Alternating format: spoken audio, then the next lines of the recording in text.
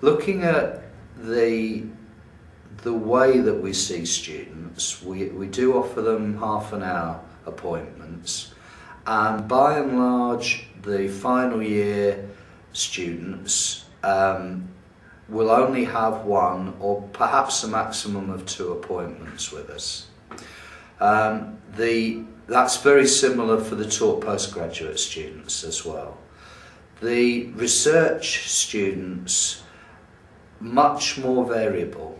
Some of them will come and ask us whether they're doing the right thing, and most often they are, and we're able to reassure them, and that's as much as we see of them. We see them maybe once, maybe twice, like the final year students.